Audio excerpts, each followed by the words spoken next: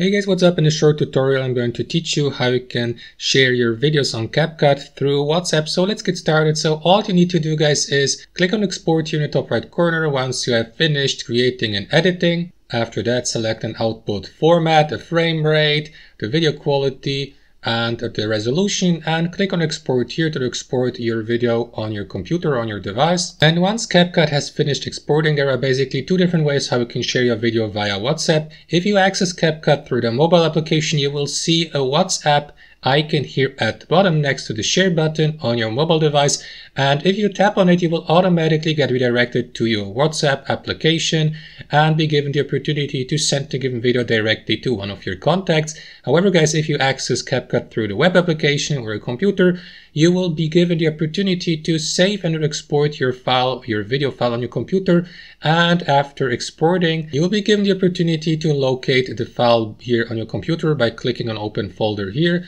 so that you can copy that file and simply attach it to one of your direct messages via WhatsApp. If you access WhatsApp via computer, as you probably know, that is a possibility too. Yes, you can use WhatsApp on your computer as well. So that's basically it. Thanks for watching and have a wonderful day.